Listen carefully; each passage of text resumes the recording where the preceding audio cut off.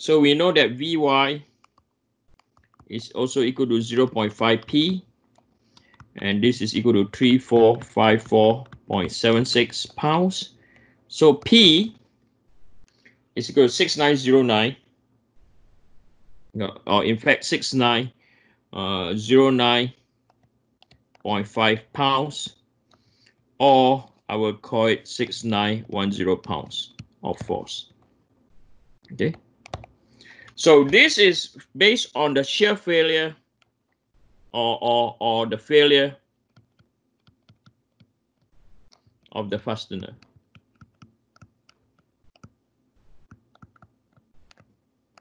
Okay. Now the next one, mode 2, right? Anyone, any questions so far? So this is mode number 1. Okay, the failure of the what? The failure of the joints. Okay. Anyone, any questions so far?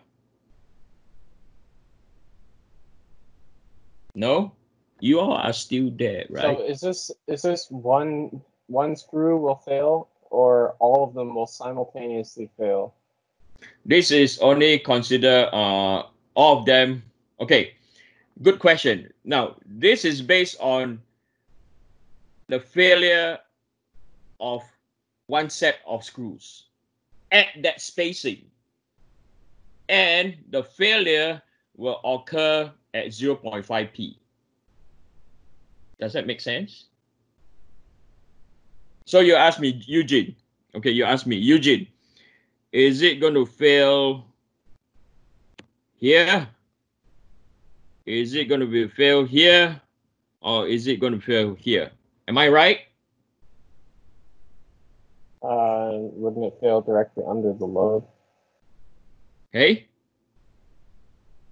Would it fail at P? No, I'm more asking, is this, you did answer my question though, that it would just be one bolt, not all of them. Yeah, it will be, well, there you go, okay? So it will fail in any of this pink position I highlight is because the shear stress, the shear force is constant.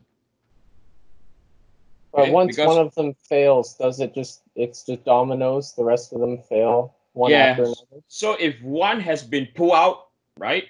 If one start to slip, the rest will just go. Does that make sense? Yeah, it does. Thank you. Yeah. If one just start to slip, and then the rest will just go. Okay, but I cannot tell you based on shear. I can't tell you based on shear. If these 3 pink lines that are highlighted, you ask me exactly where, I can tell you, because the shear force that's applied on the pink high position which I highlight, the shear force are the same. Right? Good question. So the next one is mode number 2. Right, mode number 2 is the failure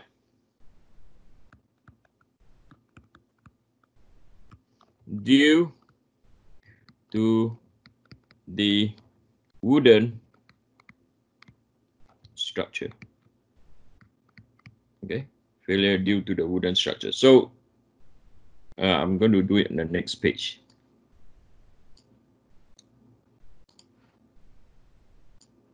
So failure in the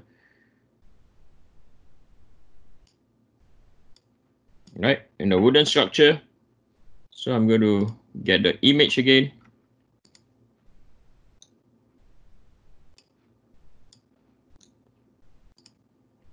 Right. So if we were to look at this cross section again, let's focus on cross section. We don't need to look at this. Okay, let's focus on the cross section. So where about in the wooden structure will it fail? Will it fail at the flange? Let's say your fastener obey the rules. Okay, your fastener is like, right, we are really secure. Okay, which part will it fail? At the flange or at the web? Anyone? And where about the web? So if this is our centroid, where will it fail? Is if the failure is due to the wooden structure. Anyone?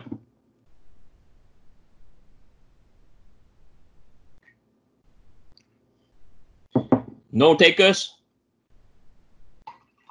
So where this is just this Yep. is just out of instinct, but at the very top of the web, and At the with very that being so 9 inches from the centroid 9 inches from central. on the web, and that is with the logic that plywood has a better resistance along its longitudinal. Okay, my apologies. Okay, failure of the wooden structure due to shear, not normal stress. Okay, so your answer will still be the same, or you will change now. My apologies, my bad. Okay. I think at the flange, like. At the flange. Okay, so if we were to apply the understanding based on first principle. Okay, so this is our centroid, the shear stress. Okay. So just a general sketch.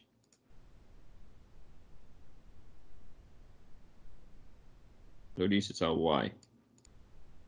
Right? So at the edges, it will be 0.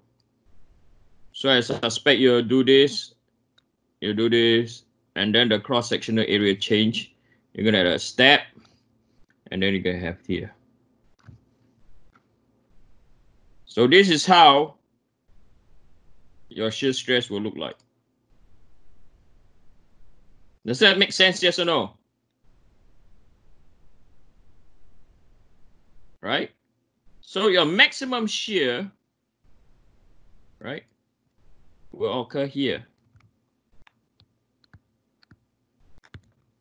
And it's going to be at the where? At the centroid, right? Why that's the case? Because at the centroid, okay, at the centroid,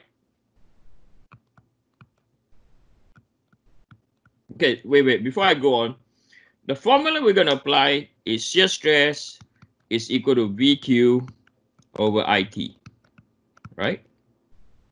And when tau max will occur, when V and I did not change. Remember I told you, V and I are held what? Constant. However, tau max will occur when Q is at its maximum and T is at its what? Minimum. So T minimum, right? For this case, T minimum is equal to 0.5 inch multiplied by 2, which is 1 inch. Why 2? Because you have what? Left and right. And then Q max is at where? Q max is exactly at the where? At the centroid, which I'm highlighting now. Okay. Does that make sense? Yes or no? Right. So if it's going to fail due to the wooden structure and not due to the fastener, that's where it's going to fail. Okay. We know that at the extreme points over here, at the outer surface away from the centroid, the shear stress is equal to what? 0. Okay, the shear stress is equal to 0. So from here, we are going to calculate the, so we already know our T already. Our T is 1 inch, 2 over here because of left and right. And then then we found our Q. Summation of Q. So it's equal to Q of the flange plus by twice Q of the web, twice again because of left and right. Okay, so like nothing really different compared to the previous example, right? You have to consider the two. So the flange we calculated is 168, right? We have 168. So this is plus by twice the width of the web is 0.5. The depth is equal to 5 plus 4 is equal to 9. And the Y bar is equal to 5 plus 4, the whole thing divided by 2. Right? So that is to consider the web. So over here, you have 168 plus by 4.5 times 9 times 0.5 times 2 is equal to 40.5. So this is equal to 168 plus by 40.5 is equal to 208.5 pound inch. Pound inch. Inch to power of 3. And then finally, from here, we can find our shear max.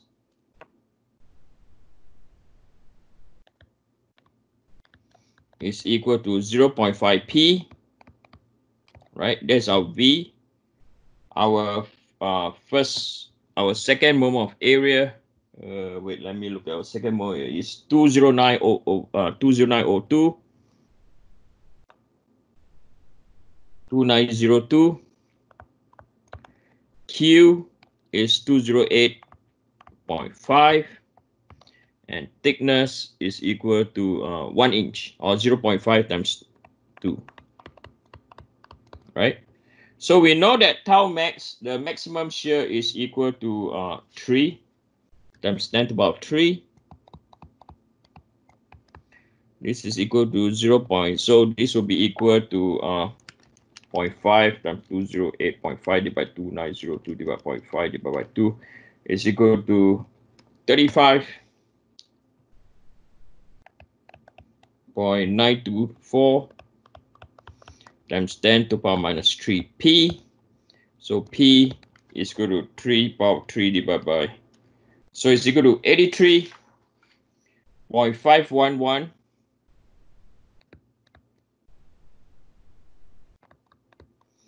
times 10 to the power 3 pound force. Okay, so it's really what? High. Okay. And the last one, mode 3, right? Mode number 3. Or number 3, and you guys are very good at this, is failure due to normal stress induced by, I'll be just 2 more minutes, okay, by bending moment.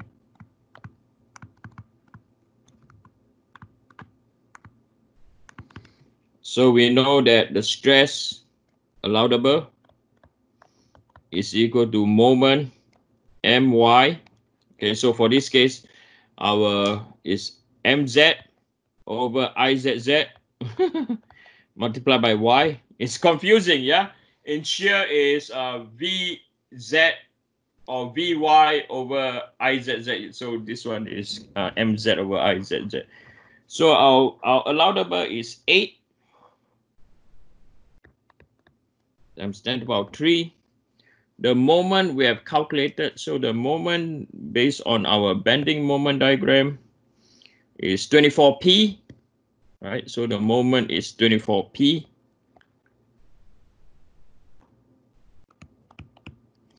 Divide by izz. So izz we know is 2902. And then the y, so the y is equal to 5. The maximum is the outer. So 5 plus 4. So this is 9. So with this, P will be equal to 8 to the power 3 times by 2902 divided by 24 divided by 9 is equal to 107.481 times 10 to the power 3 P. So therefore, the P allowable will be equal to the one due to the fastener. The P allowable will be equal to, hold on, what did we calculate? Will be equal to 6909.5. 69.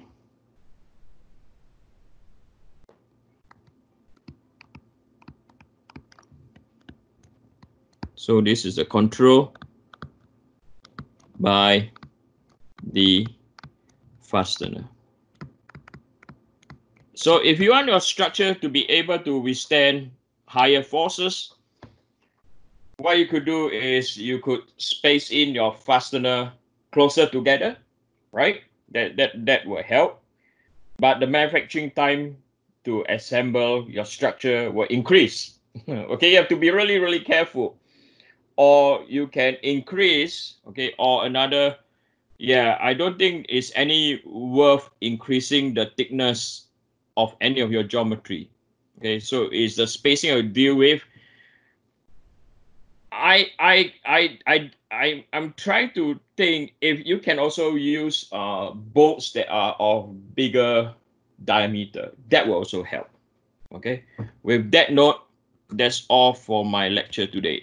Anyone, any questions, please? Eugene, I just have a Yes. question about the levels of like the screws. If you go back to the diagram up there, you see how you have like two levels of screws? If Yeah. you add another level in between, for example, would that also help or no? Or like add like another like level of screws? Because I'm not sure if your calculations are based on like one level only of screws, like just the top. You will only consider the top layer or the bottom layer because of how the shear stress is distributed. Because it's symmetrical. Yeah. Okay. Right. So if you put another layer of screws in the center, it will not really help at all. Wait, right?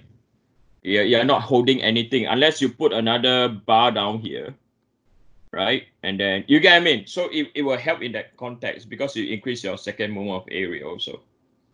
I see. Also, for the rules that you have, the 4 rules we have, do they always apply no matter what the kind of question we have in terms of finding the shear stress? Can you see this structure that I'm showing now? Yeah. Yeah, the rules still apply. Okay. Thank you. That's the beauty. Can you see without the rules things will be really, really complex, yes or no? Yeah. Yeah, and those rules are derived from the first moment of area. If you look at the context, it's all based on the what? First moment of area. That's why I hope from here you all will really appreciate deriving equations. Then you can create rules, and then the rest are all geometries. Yes or no? Yeah. Right. Okay. Thank you. Thank you. Any questions so far? Yeah, I have a question for the first moment of area. Yes. So for the fastener, you only look at the wooden membrane between the web, right? Yep. Yep. And then for the failure due to the wooden structure, you look at the entire thing, the web and the flange, I guess.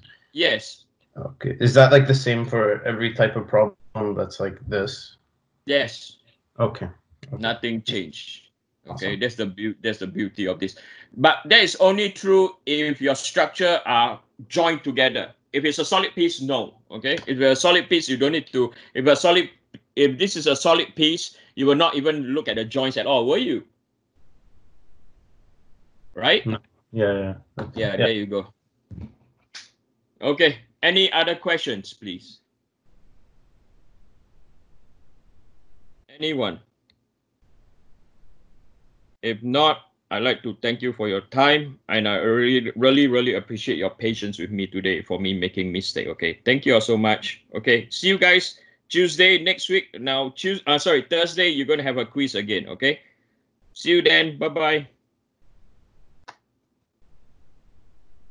Eugene, can I grab you first?